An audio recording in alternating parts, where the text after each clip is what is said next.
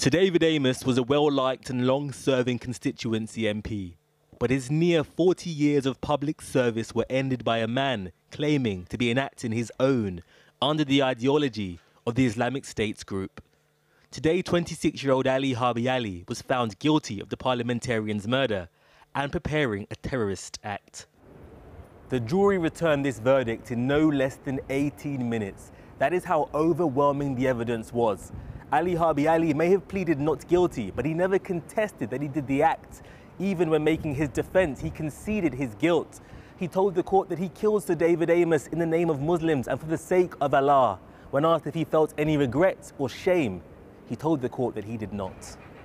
Is this a terrorist attack? I mean, I guess, yeah, I killed an MP and I've done it, yeah. Okay. After arrest, Ali consistently claimed responsibility and denied remorse.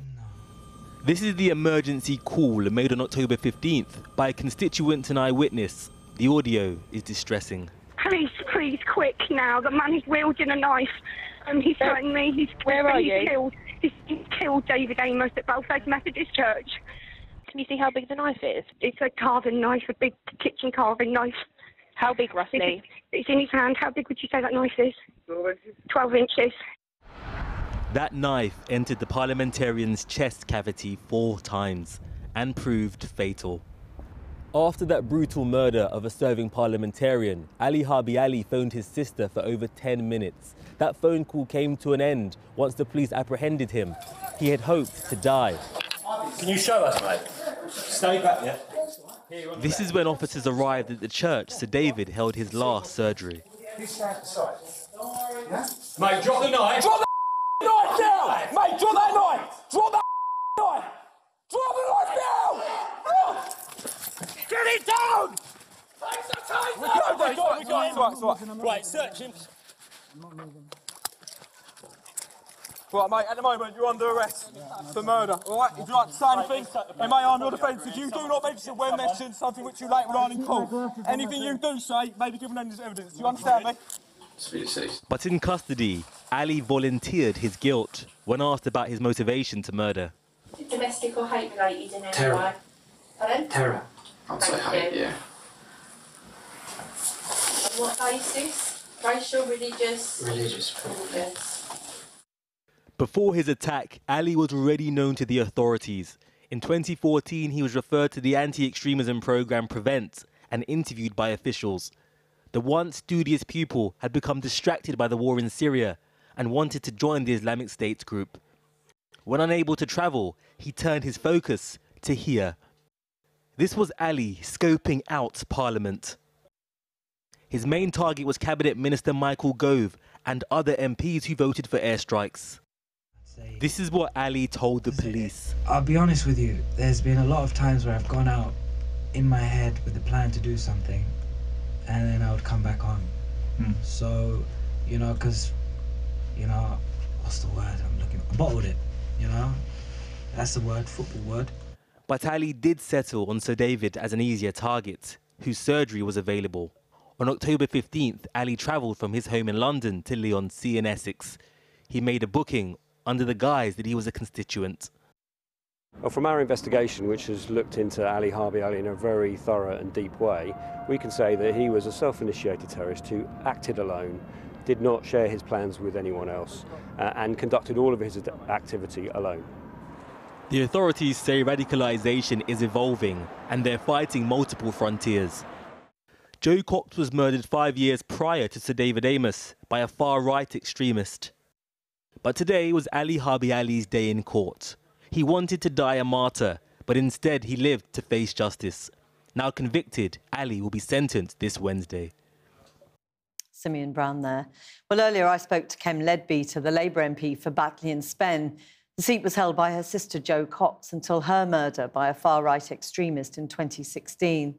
I began by asking what her thoughts were as today's verdict came through.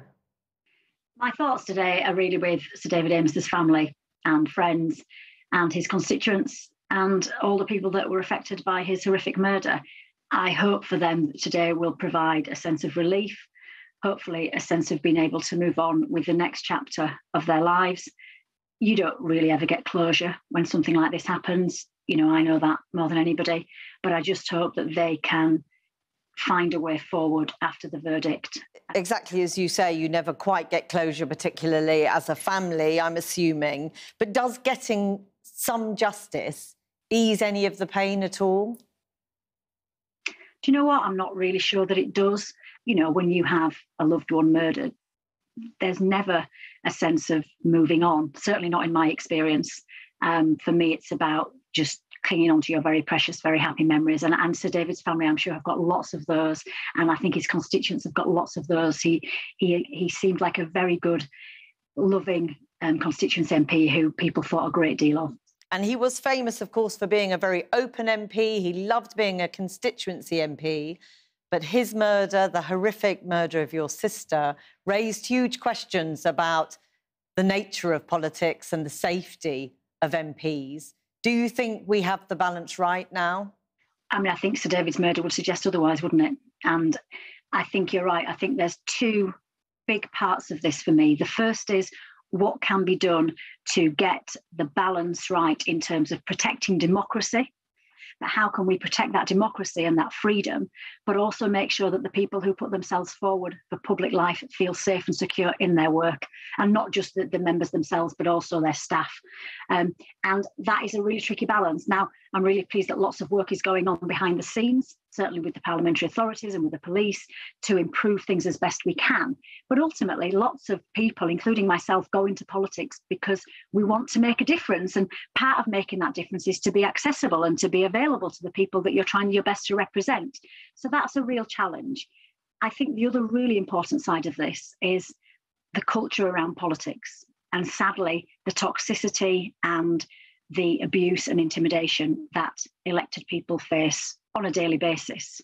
Because you talk a lot about that. Sorry to interrupt you, but you talk such a lot about that in the early days after the death of your sister. But are you saying essentially not enough has changed in terms of the nature of debate in British politics? Sadly, I'm not sure things are any better in terms of the culture around politics. And there's lots of reasons for that. Clearly, social media is a factor. But this isn't just an online problem, it's an offline problem as well.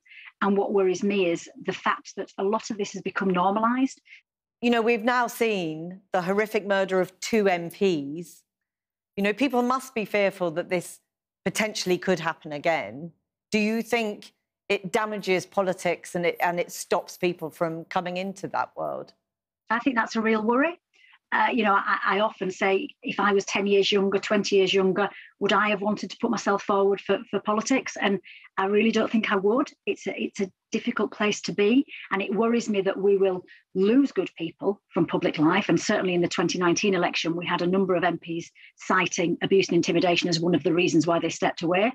And I also worry that we're not going to get good, young, positive people coming forward for politics because it is a difficult and dangerous place to be. Kim Leadbeater, thank you very much for talking to us this evening.